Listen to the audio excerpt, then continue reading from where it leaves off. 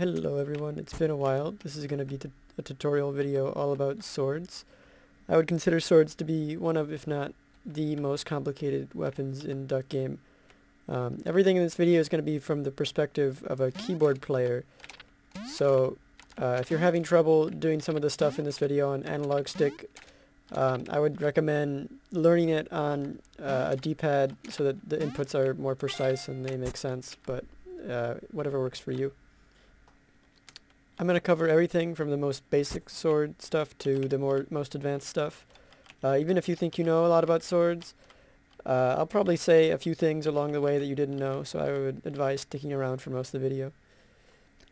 The most basic thing to know about a sword is that if you hit attack, it'll swing, and if you swing at a duck, it'll kill them. It's pretty simple. Like most things in Duck Game, it's a one-shot kill. In addition, if you hold the attack button, it'll stay extended like this, and this also will kill ducks if you just walk into them. However, there is a catch. If you swing at someone who's wearing armor, they won't die. The sword will get blocked by the armor until the armor takes enough damage that it breaks. Most people don't know about the armor breaking thing. Actually, whenever you swing at a piece of armor, it'll take damage, and its health value regenerates whenever it's not taking damage. And of course, once you break enough of their armor, you can kill them. Something worth noting is that the thing I mentioned earlier, where if you hold a sword, it will stay extended, that doesn't work on armor. It does break the armor, but it won't kill them, and usually you won't want to do that. Another very important mechanic to know about swords is that if you throw a sword, it will also kill ducks, just like that. Like before, if you throw out a sword at someone who has armor, it won't kill them. It also will never break their armor. However, you can still kill them if you hit their feet. And usually you have to be really far away to do that, because in order to do that, the sword has to slide on the ground like that, you saw. Also, if their head is uncovered, you can also sometimes get them with a sword throw. Sticking with the basic sword mechanics, we're now going to cover pogoing. Pogo looks like this. Basically, you're just bouncing up and down with a sword. It's not that hard. All you have to do is jump. You don't flap. You jump, hold down, like this, and then while you're holding down, you'll hit attack. And then you do a pogo. You can maintain some of your horizontal momentum when you're pogoing. This is also a great way to kill people, because it'll kill people even through armor, and you can get over their sword. If they're holding their sword out like this, you can jump over it and kill their head. We are now going to get into the bread and butter of sword mechanics, and that would be sword stabbing. A sword stab looks just like this. And you may be asking, why would you ever use a sword stab? It looks exactly like the thing you do when you just hold down the button. Maybe it's a little bit longer, but there's actually a very big difference between just holding the button and doing a sword stab.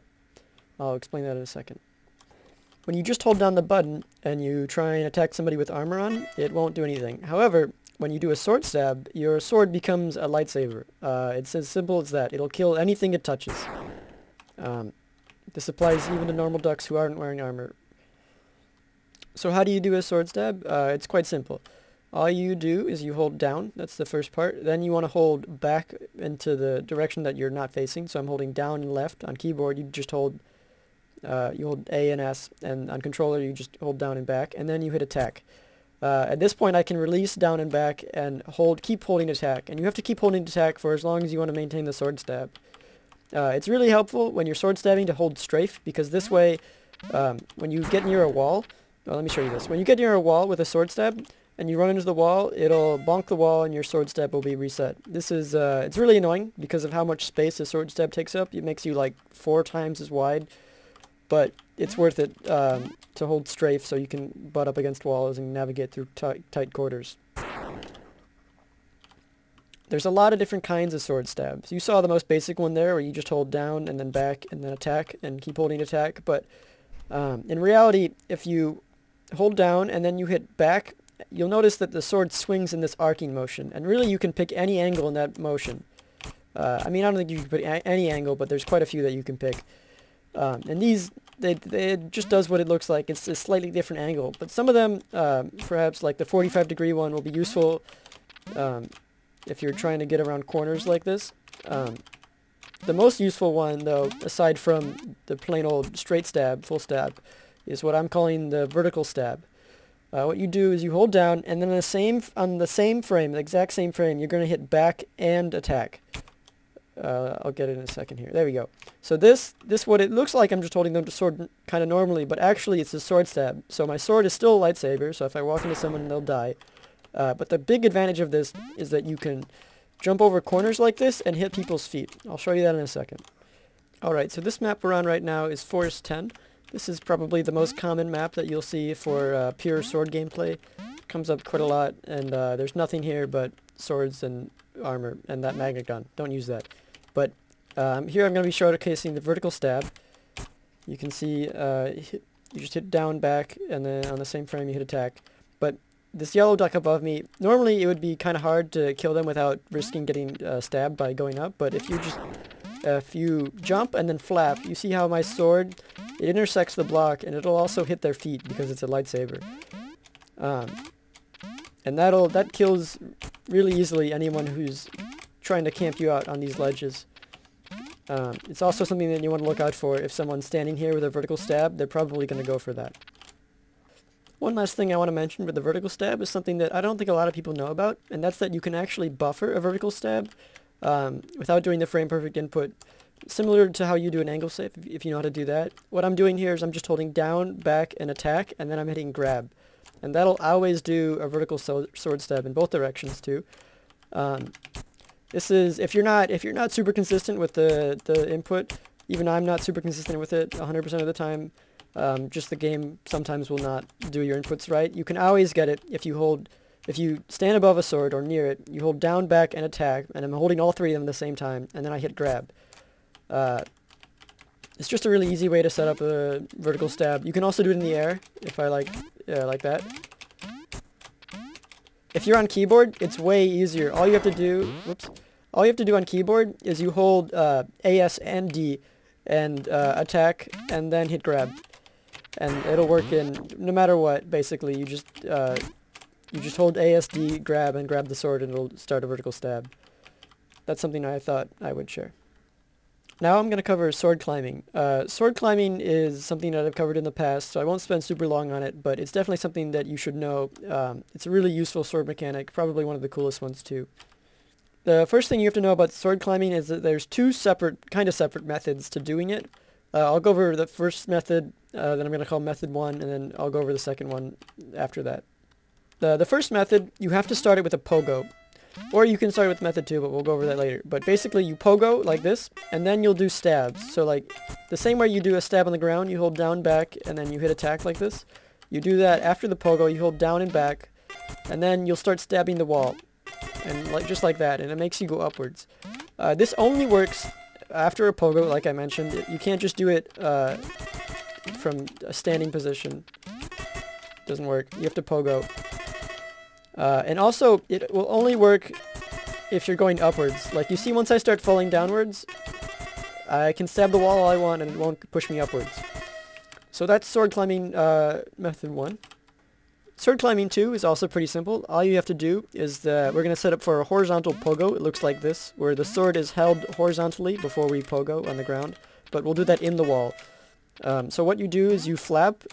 You keep holding jump when in the air to flap, and then you hold down, and you'll notice that the sword kind of goes like by my forehead, and then you hold attack, and you keep holding all three of those, and you'll do a pogo. And if you do that next to the wall, and you keep holding down and jump, you'll start sword climbing. You just keep pressing attack. You can let go of attack as soon as you start sword climbing. But this method has a lot of advantages over sword climbing method 1. The biggest one being that you don't have to start it with a pogo. Also, it works while you're going down, so I guess that's two big advantages. So you can sword climb up, you can fall down, and you can start sword climbing again. And now I'm going to go over how to link the two methods. So the reason that you want to link the two methods is because you might have noticed that sword climbing method 2 was a little bit slower than the first method. Like, I can climb really fast with this one. So in order to link them, it's basically, like I mentioned earlier, you have to do a pogo to start method 1, but this thing that we're doing in method 2 counts as a pogo. So to do method 2, I'm holding space and down, and to do method 1, you hold down and back. So to transition, I'm going to stop holding jump, and then I'm going to start holding back.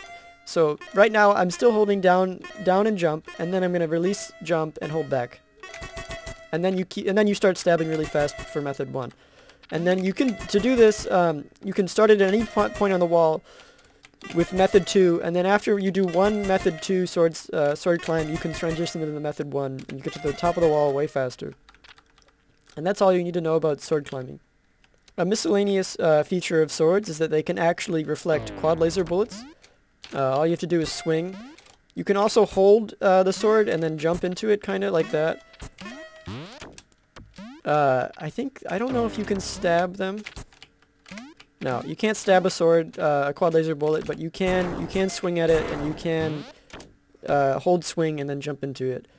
This doesn't really have that many useful purposes other than playing, you play Pong with your friends on that one space map, you know what I'm talking about. Just there's something I thought I'd mention. Now I'm going to be going over some of the more advanced mechanics of swords. I'm going to be going over sword clipping. Basically, to do this, all you have to do is you start a sword climb sword climb method 1, and you have to have this situation here where you've got a wall and a corner. And as long as you keep hitting the attack button fast enough, you'll stay in the corner at the top there. You can hit it pretty fast too, but that's not necessary. But to do the clip, right now I'm holding down and back, or A and S on keyboard, and then to do the clip, I just let go of S. And that's all you have to do. Sometimes you'll let go of S and you still won't clip, so what you have to do then is you just you kind of vary your sword swing speed. If you're swinging really fast, sometimes you can swing too fast and you won't clip. Like here, I'm only holding back and I'm still not clipping. So what you have to do is you have to slow down your sword swing until you get into the wall. As long as you stay very close to the wall, and I mean very close, like touching it, it's pretty consistent. If you're further away from the wall, it doesn't happen quite as often. I'm getting really bad spawns here. There we go. But it's not that hard. Again, you just do method 1. And then you let go of down. You can even start it with method 2, like I mentioned earlier. You don't have to start with a pogo. That's it for sword clipping. These next two sword mechanics are both sword stabs, and I'm putting them in this part of the video because I don't think that you should ever use them in a real game. The first one is much easier than the second one, so we'll cover that one first. It's basically the same thing as what I was mentioning earlier with the vertical stab. All you have to do is instead of doing it on the ground here, you pogo into a drop-down surface like a scaffold. It'll also work on the edge of blocks here. Like you see how you can put your sword in the ground without bonking it or doing the pogo. And then you just do you hit back and attack on the same frame, and you'll do this weird downward stab. As far as I know, there's no real reason to use this other than to look cool. It kind of looks like you're holding a knife upside down. But the reason I'm standing on this scaffolding here is because if I walk onto blocks, it'll actually reset the stab because the sword will be in the ground. Sometimes you can kind of jump onto them and maintain it like that, or fall through the platform. But as soon as you start walking on blocks, it'll get rid of it. I suppose maybe you could kind of like stab someone's head below a platform, but it really doesn't have enough range to do that. So it's mostly just a cool little tech.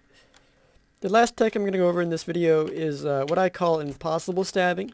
It's basically, it's the hardest sword tech, but it's also one of the most useless ones.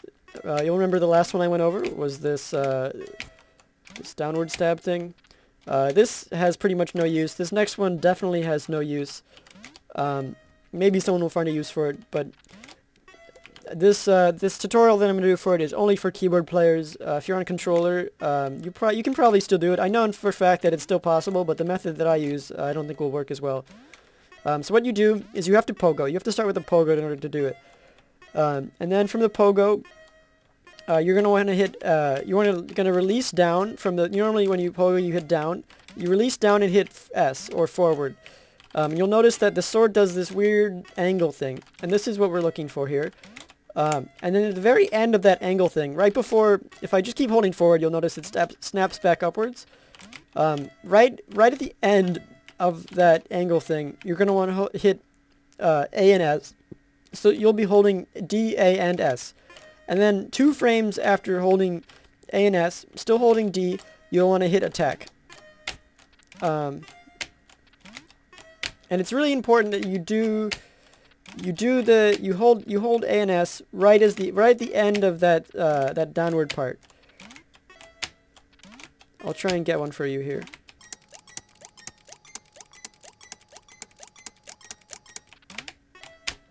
There you go. So this is what it looks like. You can be pretty consistent at this. Sometimes I get a good run of like 5 or 6 of them in a row. It's really all about getting the timing down. If you practice it, I'm sure you could get very consistent at it, but it does require at least 2 frame perfect inputs as far as I'm aware. But this is what it looks like. I mean, you can't really use it for much. I mean, even on the platform here, it doesn't go very far. It does go quite a bit above you if you want to float like that, but it doesn't go as far out in front of you as a normal stab does. That's about it for the tech in this video.